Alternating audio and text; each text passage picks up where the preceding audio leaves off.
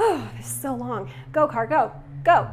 Hello everyone, I hope you're doing well, and today I'm going to be talking about what happens in episode 12 of The King, Eternal Monarch. Overall, this is a really good episode following such an intense episode that was episode 11, and we got some quality Eun-seob comedic moments as well as sweet romantic ones with the king and detective in this one. But before the very last scene, I was thinking this was a pretty basic episode. But nay, the writers put in a huge twist that I definitely didn't see coming at the very end. And literally the hairs are still sticking up on my arms. I'm so excited to see where this new twist goes. So now that I've teased it a bit, let's get into what happens in episode 12. We start off with Eun-seob in the hospital in the Kingdom of Korea and him witnessing another patient drop his plate of food. He goes to help and asks if everything is all right, and the patient says he thought he saw something. We then see his doppelganger in Korea holding Song Joong-hae, or Egon's doppelganger's mother's, wrist to stop the bleeding because she's tried to kill herself once again. It seems that more doppelgangers are starting to see things going on with their other halves in the alternate universe, which is very strange. When Song Jae-ho tries to kill herself, the doctor that comes in seems to be the mother of the kid we saw in one of the earlier episodes. The one where the mother was having a birthday party for her disabled child and that kid just got roasted by the kids that were invited. She's apparently the new manager who is helping to watch over Song. Right after this, we are taken to a scene where Nari is talking with Young about how she believes she's having deja vu, and she explains that this actually happens when your frequency is matching that of another world's frequency, or your other half in a parallel universe kind of thing. He asks, why are you telling me this? And she says because she just saw him and her where he's wearing a hospital gown. Newsflash, it's Eun-seob, and she is seen through her doppelganger's eyes at what we then see in the next scene. While at the hospital, Song-ae comes to visit and he sees her and kind of forgets where he is for a second and thinks it's Nari and is super excited to see her. He tries to cover up his tracks and pretends to be Young. What would Young say in this sort of situation? And he kind of pulls it off. That whole scene was just so cute and funny. We're then taken back to the Korea universe with the scene that we had in the previous episode of the Prime Minister coming to Nari's coffee shop. She orders a drink and pays for it with Korean currency, and that's when Young walks in. This scene makes it a little more apparent that it does seem like it is the Prime Minister, and the Prime Minister does recognize Eun-seob as Young. Young, of course, doesn't want her to realize it's him, so he goes into Eun-seob mode, but he also seems to know immediately that it's the Prime Minister and not possibly her doppelganger. After this, Young asks Nari to borrow her car and goes to follow the Prime Minister, after proving, of course, that he now has a license. We're then taken to the Korea universe where the king is heading towards the National Security Agency, being escorted by his guards and the police. This scene is what happens before we see him come to the detective's rescue, and we get to see how he found her. When he arrives at the security agency, he asks that they do a wide data search to find the detective, which he provides some CCTV footage he has of her from her last visit for them to use in the search. He tells them it's urgent, but that it isn't an order, but a request, and they get to work looking for her. While there, he gets a call from Eun-seob telling him that the detective they've been working with in Korea, Detective Kong, has been trying to reach him about Luna and to tell him about what happened when they were chasing her down, and he just has overall news about her. After this, the king goes to a quiet room where they set up a laptop for him to use, and he watches the footage that the detective has sent over of what he thinks is Luna. As the king is watching, he knows immediately it's the detective After telling the detective that it's not Luna, but thanking him for all of his hard work, he goes back out into the main room and gives them the new information he's just discovered on where the detective's last location could be, which helps them find her quicker. Back in the Republic of Korea universe, we see that Young is following the Prime Minister and calls the detective for backup. When she doesn't pick up, he calls Kong and tells him to meet him in Yudu and that he needs his help. Sorry if I pronounced that name wrong, I'm so sorry. Kong says yes, but that Young owes him after this. Meanwhile, in the Kingdom of Korea, we see the head court lady who's still recovering and Kong's mother, who's been taking care of her because she's still working in the palace right now. The head court lady dismisses her for the evening when the female guard arrives, and we get some juicy information. Apparently, the head court lady has been having the guard keep watch on some of the people working in the palace, which she gives a list of names, and one of those names is Kong's mother. And she's been keeping track of when they changed shifts, where they went. She tells the head court lady that Kong's mother had visited a bookstore one time and hadn't said anything until now because it didn't seem like a big deal. But now it's that same bookstore that they just raided that Yi-Yim was using. So now she's telling the head court lady about it because it's pretty important information now. She shows the head court lady the photo that Kong's mother had tried to burn after leaving the bookstore. It's a photo we saw of Kong and his mother at the restaurant in Korea. This is when it's revealed that Kong's mother has been working in the palace under a fake name, and the head court lady goes to confront her in the cafeteria. Kong's mother seems to know this is coming because she slips something in her food before the head court lady can get there, and when the head court lady starts questioning her, she coughs up blood and collapses before she can give any answers. The staff is obviously shocked and some of them scream, but the head court lady tells them to keep quiet about this incident and asks that the police and doctor come at once. Like, this lady does not flinch. She is badass. The head court lady says that Kong's mother must stay alive so she can find out who is behind this, and also who would be scary enough for this woman to take poison and die instead of being caught and talk. Yi-Yim, that's frickin' who. Back in the Korea universe, Young is still chasing down the Prime Minister and using his car runs her off the road and confronts her. As she's denying that she's the Prime Minister, even though it's obvious it's her, a car drives up and shoots at Young and he's hit in the shoulder. And what's interesting is, isn't that also where Eun-seob got shot? I think it was on the back, but he was definitely hit in the shoulder. The Prime Minister doesn't even flinch and uses this opportunity to drive away. This is when Kong finally arrives and, after checking on Young, tells the crowd this was just a drill. Thankfully, Young was wearing a bulletproof vest. So Kong and Young go back to the hotel and Kong asks if he needs to go to the hospital, and Young says no, even though he's obviously in a lot of pain and bruised up. Kong tells him he deleted the dash cam footage from Nari's car and asks if this is a common occurrence in his universe, and asks to give him some kind of excuse so he doesn't have to arrest him for basically causing a shootout in Korea. All Young says is it won't happen again, and he'll explain everything when the king comes back. This leads to Kong asking, well, when is the king going to come back?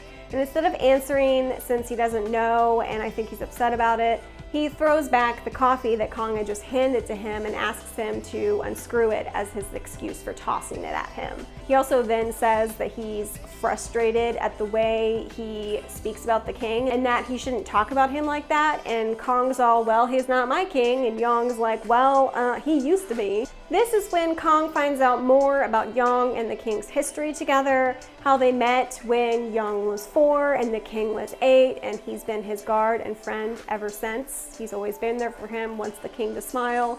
Kong makes a joke about asking if they're dating, and Young confirms that there have been rumors of that before. This is also when Kong finds out why the king was crying on TV when they were younger, and how his father was killed by his half-brother, and that Yegon was there when it happened. As this conversation is ending, we are taken back to the kingdom of Korea, and the king is heading towards the detective with his guards, the full force of the Korea police, and we see the end of the battle against Yeom's men, and the king and detective reunited with each other. The detective says she's going to skip the thanks and tells him how much she missed him, just crying, sobbing. Oh. She also tells him her gun has 2 bullets left, which he promptly shoots to signify she's safe and she doesn't need them anymore. She then collapses, and the king carries her away, because obviously she now knows that she's safe, so night-night. He takes her to the palace where the secretary is waiting to tell him the doctor in a guest room is ready and waiting, but the king says, no, I'm taking her to my chambers. The head court lady meets him in his room with the doctors. She frets over him a little bit when she sees all the blood, until he says none of it's his, and then she kind of calms down a little bit. As the doctors treat the detective, the king stays up waiting to find out how she is outside of his room for what seems to be several hours. And when the head court lady and doctor come out later on, the head court lady asks if he's been staying there all day. When he says yes, she asks, well, why didn't you just come in? And he tells her, you told me to get out. After this, the doctor informs the king that the detective is fine and resting and is being treated for dehydration. After this, the king goes to be by the detective's side, and when she wakes up, he tells her to rest more, but she asks why when she's finally back with him again. The detective tells him how she was drugged at the Taekwondo studio, and the king tells her how Eun-seob is in the hospital.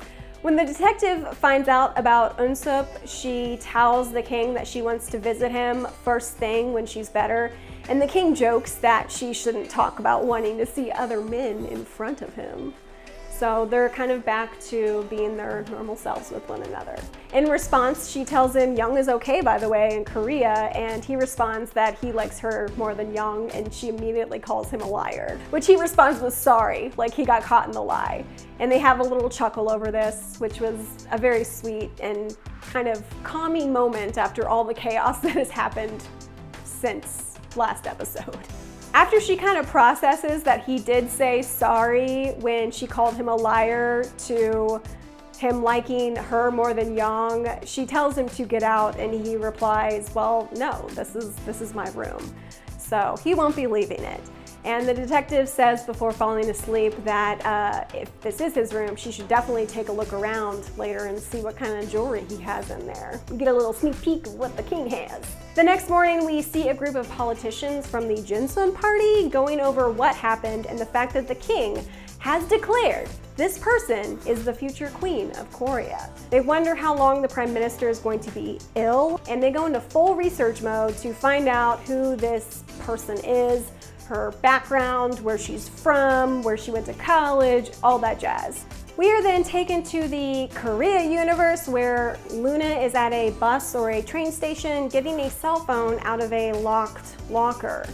It's apparently the detective's cell phone. Who knew? She goes to eat some fried chicken, which honestly, they've gone to this restaurant so many times in this show, and that fried chicken looks so good. I kind of want fried chicken right now. She goes to eat some fried chicken and goes through the detective's cell phone, where we see her looking at photos of the detective and her dad, her and her co-workers, crime scene photos, which was a little like, I don't think you should have those on your cell phone, but whatever, maybe that's a thing. And also her Google search on how to grow a magic lily.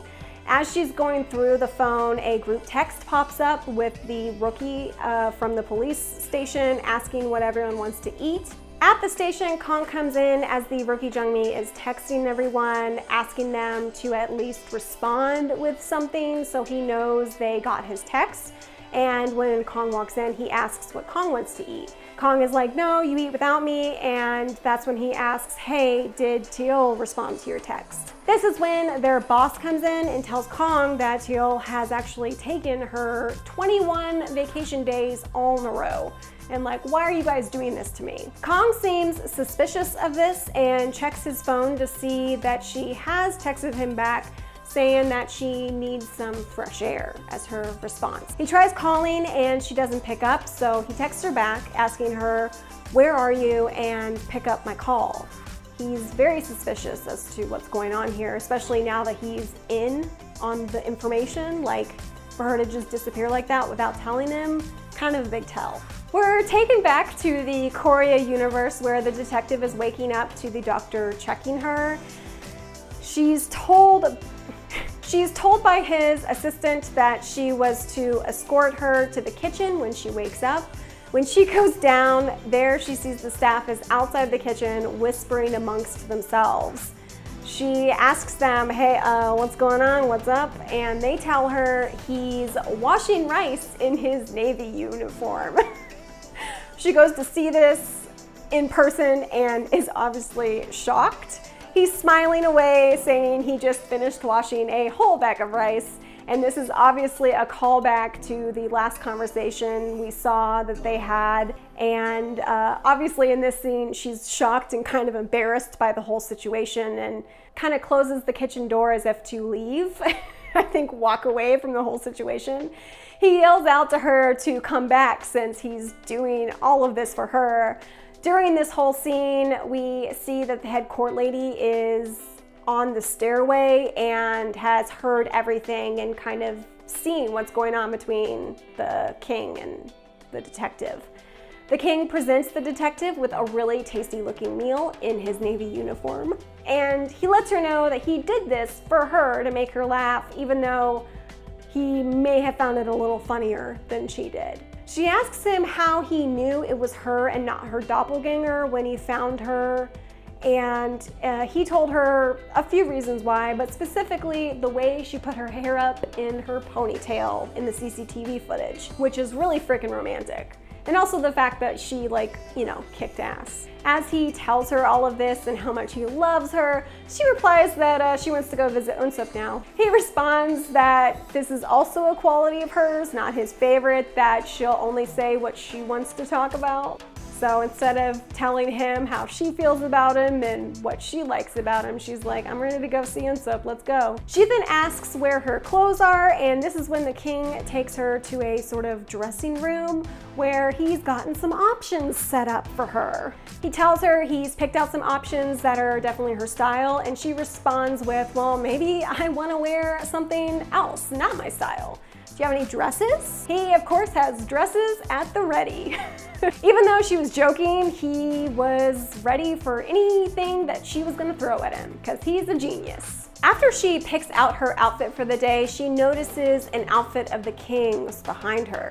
It's the outfit he was wearing the last time he visited her and when it wasn't the present timeline Egon. She asks what the outfit is for, and he responds that it's for one of the most glorious moments. For example, when he's holding flowers in his hand. He then asks her what type of flowers she likes. This is when she starts flashing on the last time he visited wearing that outfit and giving her her favorite flowers.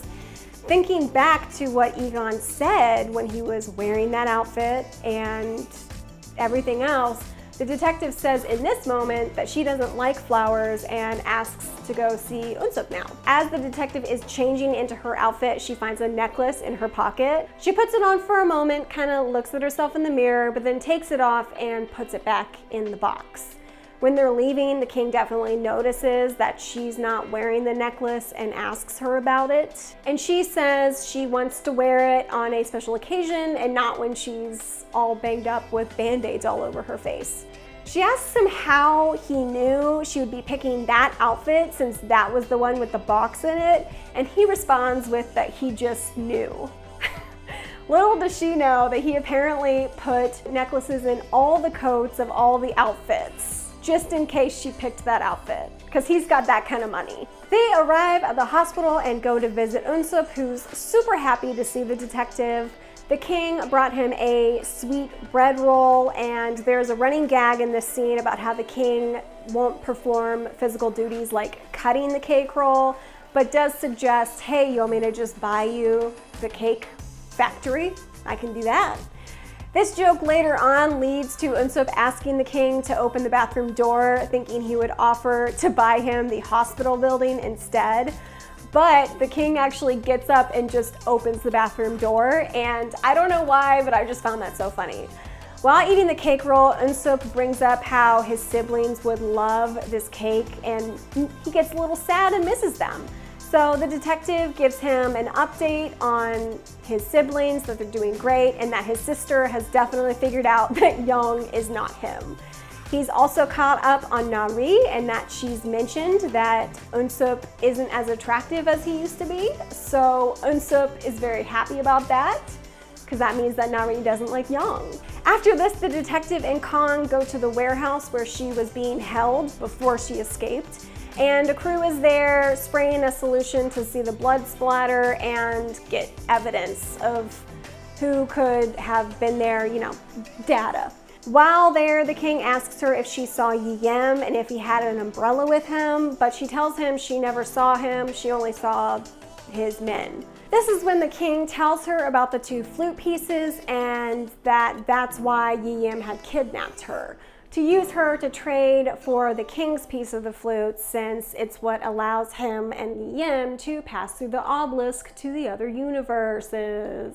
Yi-yem wants both pieces, obviously, and this leaves the detective very upset and worried, since that means the king wouldn't be able to access the other universe if he loses his flute piece.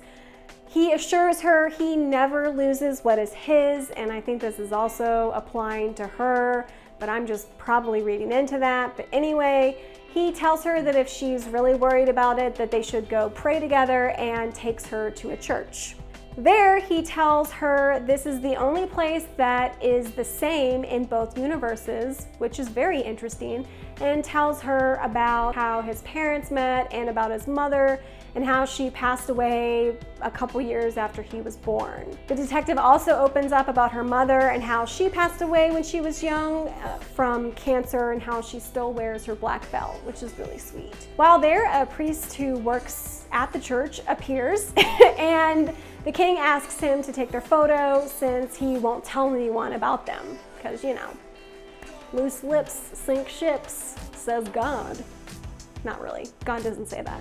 When they are posing for the photo, time stops, and while this happens, we have a voiceover of the head court lady reading a poem from the book she had found in the king's jacket when he had come back from his first trip to the Republic of Korea universe. While this is being read, we see the king crying while time has stopped, and quickly gathering his composure before it starts back up, and they take the picture.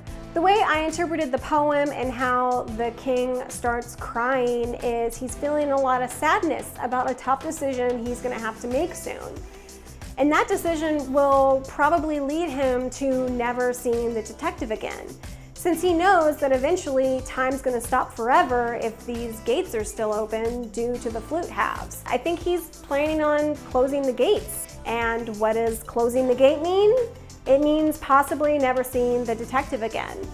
He could bring her to Korea and really make her his queen, but that's kind of selfish of him, and who knows, the detective may not want to do that and leave her family behind forever. After that, we go back to the palace, and the detective is back in the king's room, and the doctor is looking over her wounds and giving her antibiotics. After this, she tells the king to leave since she's ready for bed, and he reminds her that this is his room. She asks where he's been sleeping then, since she's been here, and he points to the other side of the bed. She smacks him from the shock of finding this out, and now realizes that's why the staff has been giving her such weird looks, because they've been apparently sleeping together and she didn't know it. Right at this moment, the king doubles over in pain because it starts lightning and then thundering, and he tells the detective about it, and she goes to look and see, and right then another round of lightning and thunder hit, and she sees the lightning scar. We then see flashes of other people who are doppelgangers who have crossed over being hit by this same painful affliction. We haven't seen this before, so it could mean that this is a new development, or maybe it's been happening the whole time. But we now know that it's not just the king and Yi-Yim who are being affected by this lightning and thunder. The detective asks what it is, and the king tells her he thinks it's from crossing through the obelisk and the lightning and thunder road. He then checks to see if she has it as well, since she's been passing through the obelisk. She goes to unbutton her shirt, and he's like, ooh, this is getting scandalous. He looks away since it is a little naughty, but she's like, dude, just look. Like, this is not a lot of skin. This is how much I'd be showing during the summer. Like, calm down, no big deal. For some reason, the detective doesn't seem to be affected by this at all, and the king believes that the reason he's getting it is because the rules of traveling through the universes have been broken. I think it's actually because both her and Luna are still alive, and the other doppelgangers, their other halves are dead.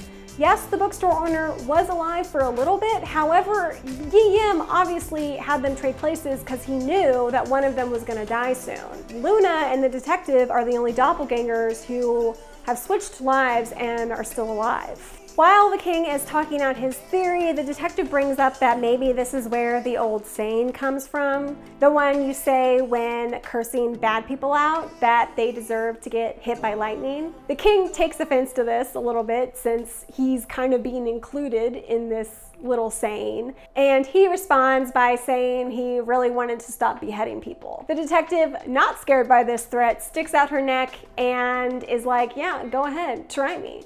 And of course, the king takes this opportunity to kiss her neck, which leads to kissing her mouth, which leads to them making out. And look at that. Oh my God. Scandalous! Meanwhile, in the Korea universe, we see Kong bump into someone while walking in the rain. And guess who it is? It's Yi-Yim. We then see Yi-Yim arrive at his house and notice a cigarette butt at the door of his office. So he goes and checks the CCTV footage, and apparently Luna dropped by, broke into his house, and stole some of his money. Also, did anyone else see the umbrella holder at the door? They all look the same, and could they all have a piece of the flute in them? And so he's like distributing the flute pieces even more. After this, we see him eating dinner with Egon's doppelganger's mother, where she bashes his head in with a vase. After he wrestles her to the ground, he yells at her, asking why he has these scars. Why she would know, we don't know. But she then asks why he won't let her die, pretty much. Like, why are you keeping me alive? And his response is, well, you look exactly like the king's mother. So it sounds like he's gonna use her next to get the other piece of the flute. After this, we're then taken back to the kingdom of Korea, and the pregnant woman whose husband works in the government is at a restaurant and finds out that the prime minister is there and without her guards. She pretty much invites herself to sit down with the prime minister, and they start to chat. They start being really catty with one another, and this is when the pregnant woman reveals to the prime minister that the king has recently announced that there is a future queen of Korea. And obviously it's not the prime minister, so she's a little pissed. Back in the palace, the king is being informed that one of the men they captured, Lee Sung-do, is complaining of pain when it storms.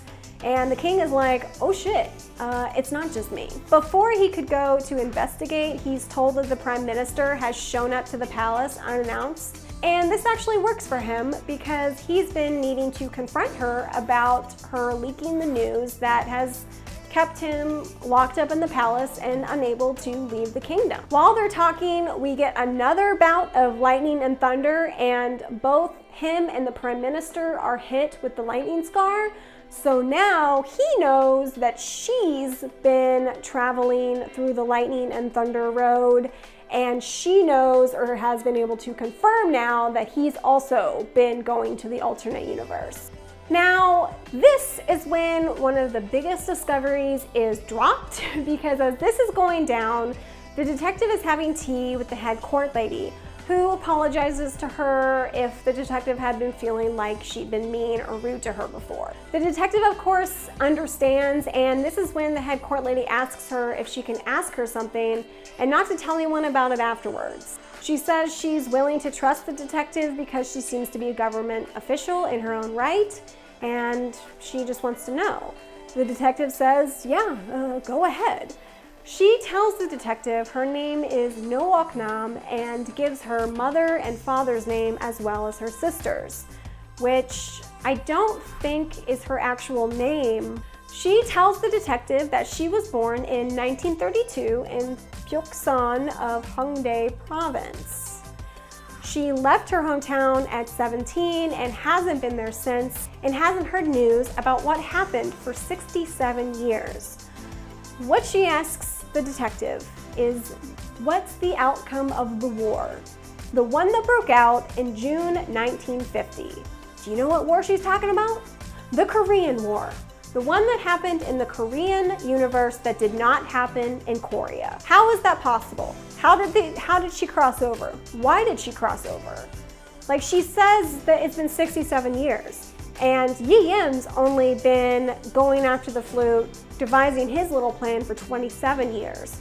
So someone else in the past has used the flute to cross through the obelisk and somehow brought her back. That was definitely one way to end an episode. Before this happened, I was thinking this episode was good, but not earth-shattering.